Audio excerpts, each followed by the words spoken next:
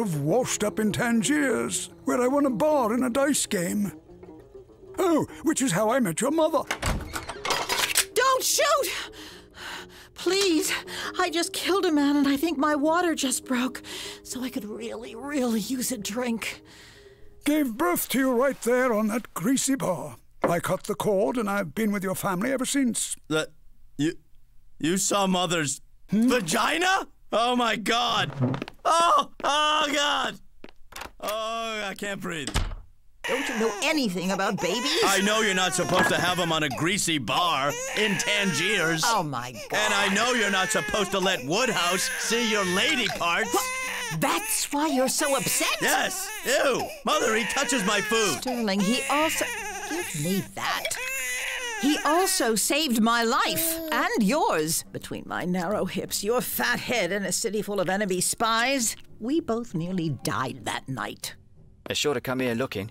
We should get you somewhere safe. Oh, a few minutes more. I just want to look at him. Isn't he perfect? Aye, that he is. Here, miss. For the baby. It's beautiful. Clapped out Arab whore, traded it for a pint. Said it was sterling. Sterling. That's what I'll name him. Oh, that's a fine name. And could his middle name be Reginald? No, a little too gay, but... Nichts bewegen! Sie sind verhaftet!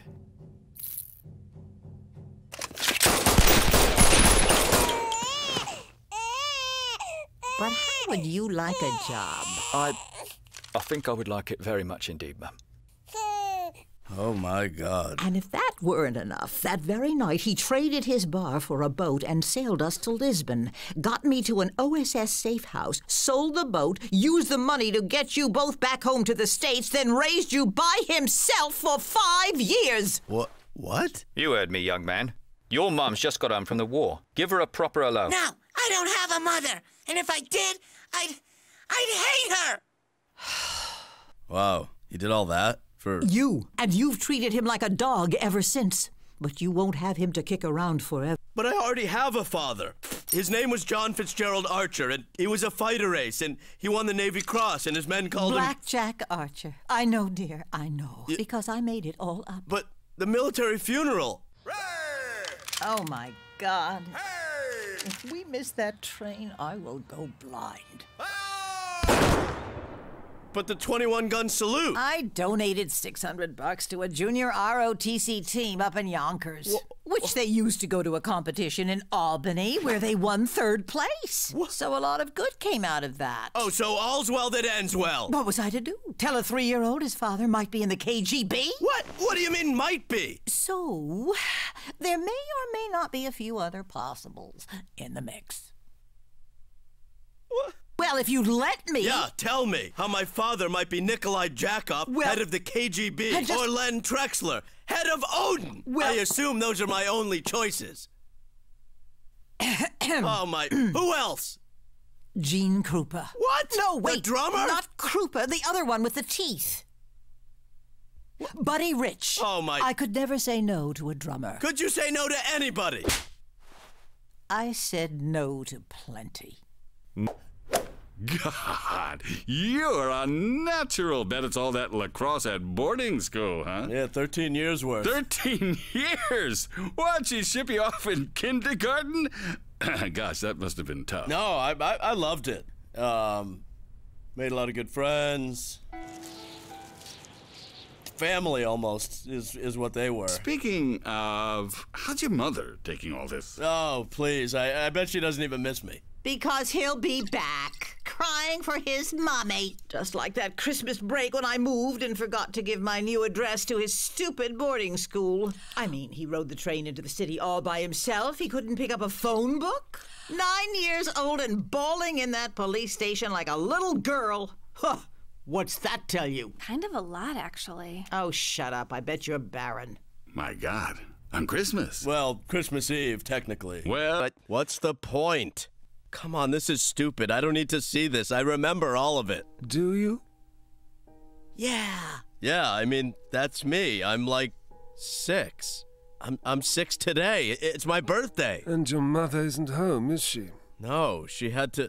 Look, Guatemala's democratically elected government wasn't going to overthrow itself. And with Woodhouse, shall we say, indisposed, there was no one to give you a birthday present. Wait, no. Yeah, I got... The man! I got an alligator. Hello, Sterling. Your mother doesn't know I'm here, but I wanted to bring you a birthday present. I hope you like alligators. I do.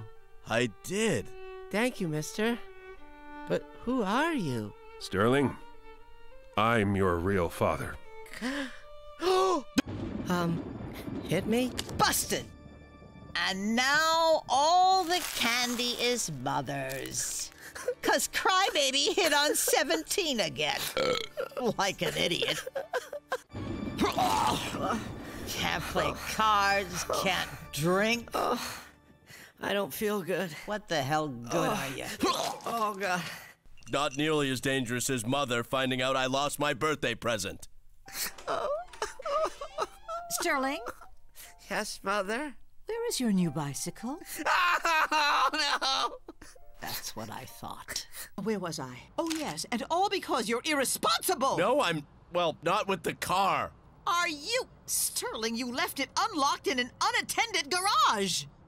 I don't, She took it. What? Well, not me personally. Why would you do that? To teach you a lesson! About what? Life! Just like with that damn bicycle when you were 8 years old. I don't, She took it. What? You stole my bike? I came home from work and it was just lying on the sidewalk and I thought, oh, well, this will teach him. Stingray, 5-speed. But so, did you talk to him about responsibility when you gave it back?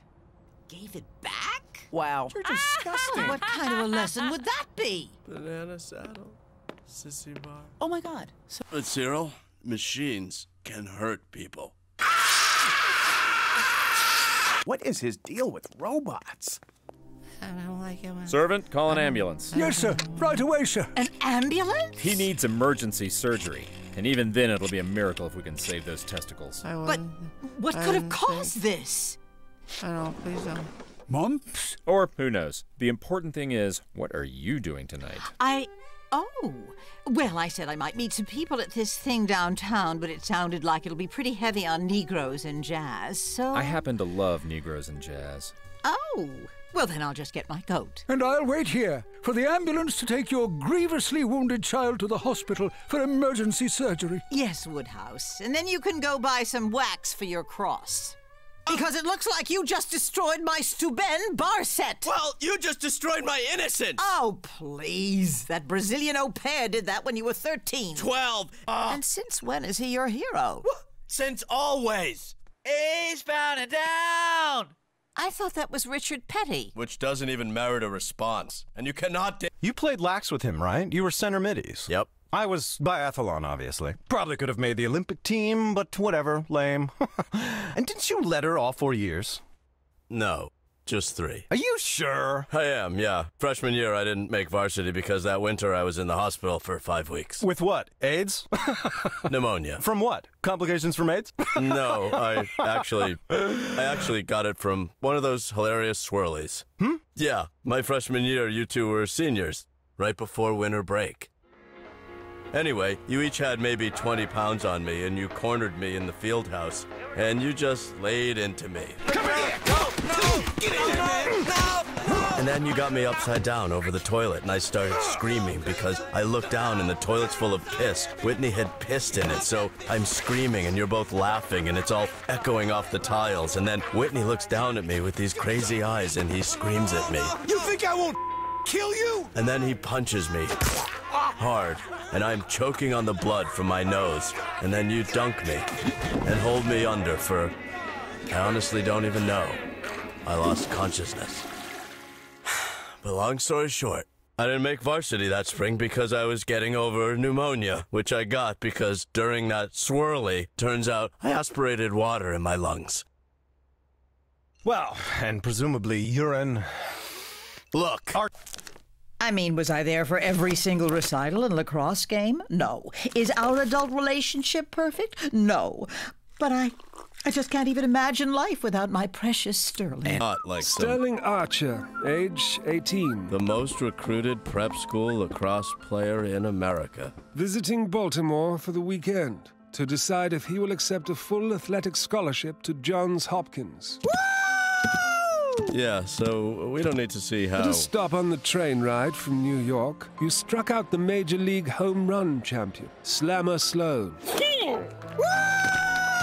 Well, obviously, I was awesome, but I... Drew the attention of a beautiful woman named Ruth Ann Litzenberger, qui était vraiment une femme fatale, and who followed you here to this very hotel in Baltimore and sent you a note to come to her room. Look, seriously. Woo! Wait, how did you know I was staying? What's going on here? Sterling, will you be the best there ever was in the game? What? No! Duh.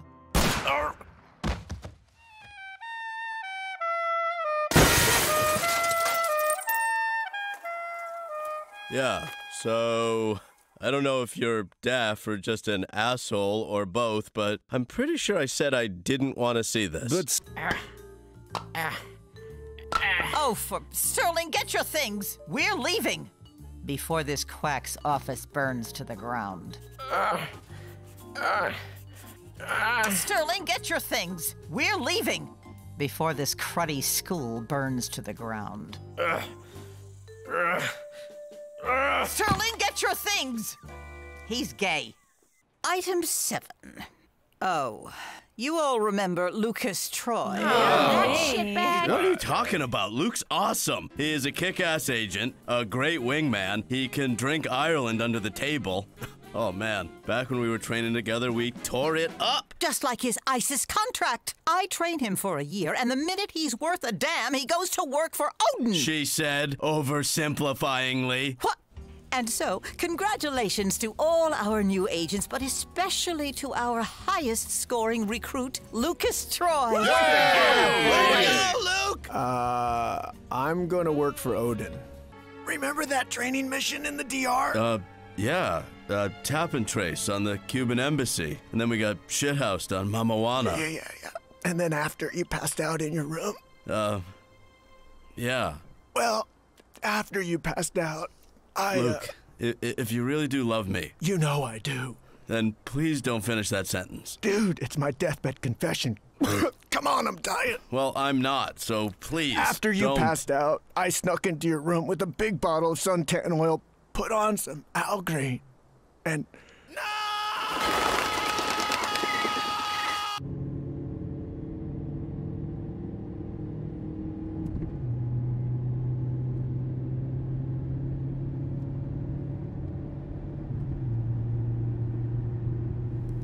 Can we have the radio?